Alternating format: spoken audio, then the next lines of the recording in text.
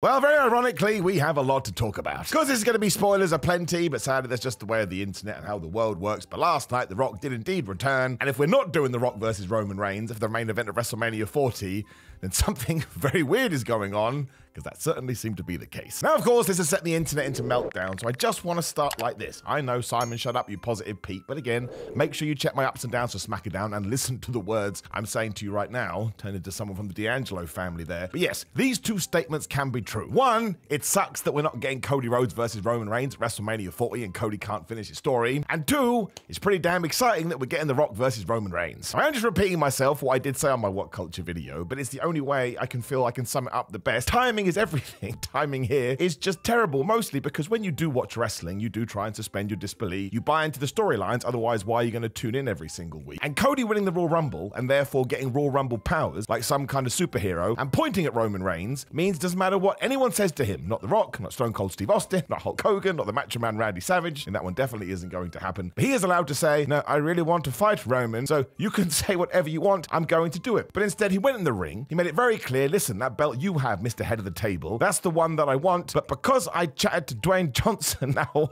I'm just going to leave, and he's going to have the match instead. Listen, again, I'm a positive Pete, but I can't spin that. Doesn't make any sense. It's 2 + 2 = potato. Now, it doesn't mean that I'm not excited for The Rock versus Roman Reigns, because I am. And once Cody so sadly had to just walk away from there, like Ralph Wiggum when he gets his heart broken by Lisa Simpson, it was awesome seeing The Rock look at Roman Reigns and seeing Roman Reigns look at The Rock. And ironically, once again, you had the electricity of the live fan base. But once all that settles down, yeah, my overwhelming feeling was that I was disappointed, because I'm a huge Cody Rhodes fan. And given that we have so much wrestling in a year, I understand that the gravitas of WrestleMania and how important it is. But again, repeating myself, because I do watch wrestling throughout the year, that's what I wanted to see happen at WrestleMania 40. And if you watched a lot of my content, I was a big supporter of Cody losing at WrestleMania 39, because I like the idea of 12 more months and him finally doing it second time around. But now I've changed my mind. I just have. That's what happened. Our brains, we switched gears. Now I think he should have won at WrestleMania 39. Now, I didn't think the WWE knew this was going to fall into their lap, and I understand they want to try and use Dwayne Johnson, who is a massive star. Again, more people will probably tune in because of this, but it doesn't mean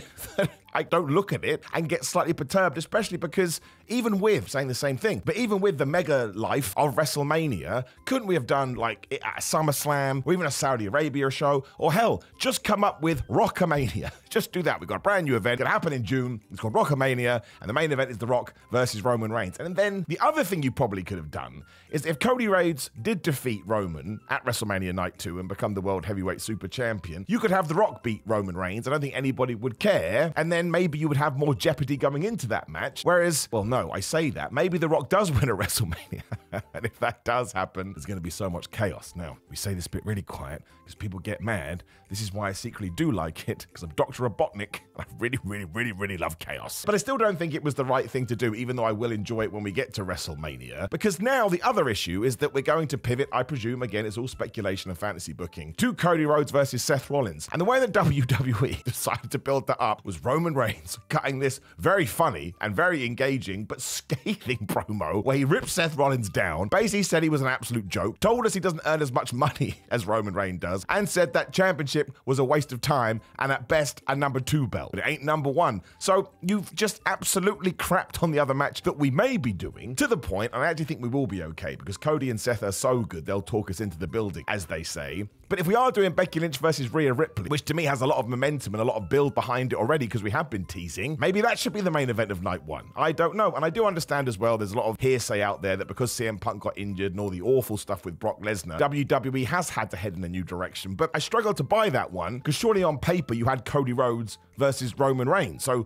those two individuals are fine at the moment. I hope they're not hurt. So surely the situation to fix would be the Raw main event, and the SmackDown one is totally fine. It's difficult to get too over the top about it because it is like saying, oh, here's an ice cream and here's a pizza, and you can eat an infinite amount of one and it's not going to put on any fat. It's like, it doesn't matter which one I choose, I'm going to be a happy chap. But maybe that's also being a little bit too shallow as well, because again, when I do get deep down in my Tootsie Toes and my tum-tum, I wanted to see Cody versus Roman. Again, that's the one that I've invested in. And there's always a little bit of a struggle when somebody does come back to do one of these mega main events, even if it is The Rock. Cannot deny that he's a megastar and so many people are excited about it too. It's not just a one-way street here. But then there's the caveat to that. If you do go on YouTube, you can still secretly see the dislikes. There's certain websites that will tell you. And I don't know how true this is. Now, look, it is true that right now it has more dislikes than likes. Very interesting. And it got to 1 million views in about 20 seconds or something like that. But I believe it's either on course or already has become the most disliked video in WWE YouTube history. Can't even talk today. And given that it features The Rock, there's a massive pat on the back for Cody Rhodes. Because when Cody rejoined the WWE, he's going to get booed when it all calms down and he's going to be Stardust. Well, no.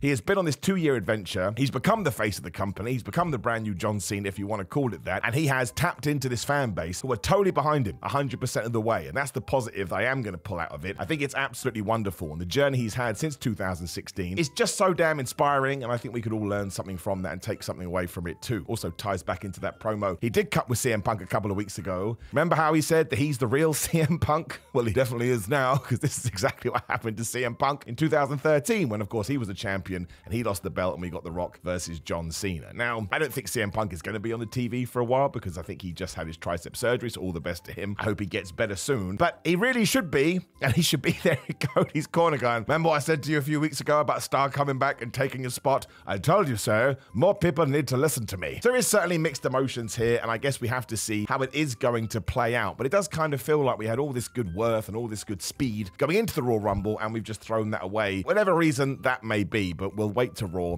and we'll see what's going to go down. But no, I think ultimately, if you put a gun to my head, I don't think this was the right decision. I think you could have had The Rock as a special guest referee to stop the bloodline getting in there, and then you still got his star power. And again, you can draw this out and do The Rock versus Roman Reigns at a SummerSlam or whatever the hell you want to do. And I think that's kind of something that WWE should be looking into. I mean, what do I know? I'm an idiot, and they're way smarter than I am. They've always said they wanted to turn SummerSlam into a summer WrestleMania for obvious reasons. And I do believe it's in a massive stadium, so if you do advertise The Rock for that, you're going to sell it out. You're going to have at least 50,000 people there. When you're talking about 50,000 people or 65,000 people, does it really matter? And maybe that kind of importance all of a sudden means SummerSlam is on equal paring to WrestleMania, then ultimately you're going to make more money anyway. So I don't know, maybe that doesn't fit into his schedule. Maybe he literally just have a window around WrestleMania and Triple H and the powers that be feel like this is what they have to do. But I do know that when it comes to WrestleMania, I'll buy in because I'll be there and the adrenaline, the excitement. But in terms of being a nerd fan, I will be like, I'm sad I'm not getting Cody versus Roman. And I don't know what Cody and Seth are going to do, but they're really going to have to sell that championship. And again, they do have the two best people to do that. But right now, I actually think it's in a worse state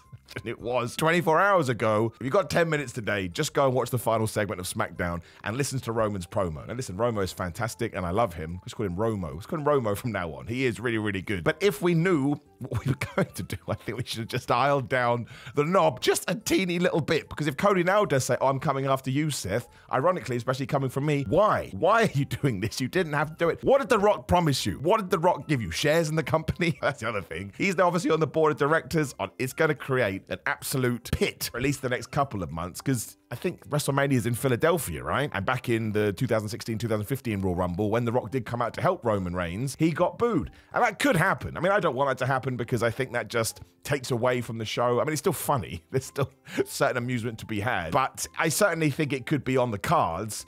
And then who the hell knows what you're going to do. But it goes to show that wrestling never calms down and you really can pivot from nowhere. Like you can. Like I think we'd all decided, especially after Cody was pointing at Roman, they shouldn't have done that in hindsight. It's you. It's you. Unless somebody asks me not to.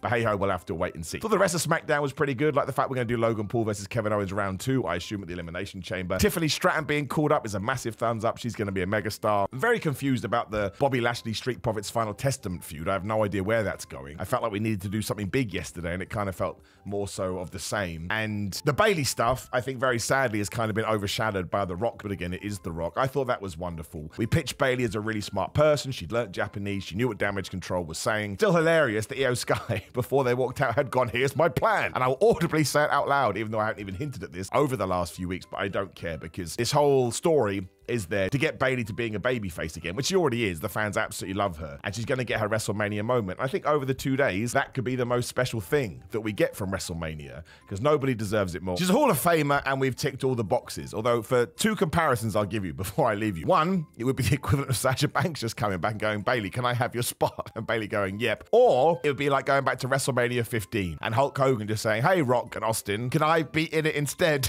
And then being like, yeah, sure you can, Hulk. But look, WWE will probably make a bunch of money, and there'll be a bunch of people that do enjoy this. But we wake up to very interesting times in the wrestling world We shall have to wait and see. Now, of course, please do click the video on the screen, which is me fantasy booking who should beat Gunther, and you can come up with any name now, because let's face it, all out of control. Like the video, share the video, and subscribe. Please click the bell, ding ding, the notification bell. Otherwise, it's grillermind.com/Simon. These are the supplements I use in my fitness life, and if you use the code Simon, you get 10% off. Patreon.com/Simon316, Simon316 on Instagram and Twitter. Please do give me a follow. I'd like to get those numbers up. Cameo is Simon Miller. TikTok is Simon J. Miller. Merchandise is Pro Wrestling Tees and Samson Athletics. But otherwise, it is just professional wrestling. Of course, pour your heart out, but then just kind of leave it there and get on with the rest of your day. It doesn't really matter. If Cody Rhodes ever does see this, know that I love you, Cody, and you're my damn hero. Goodbye.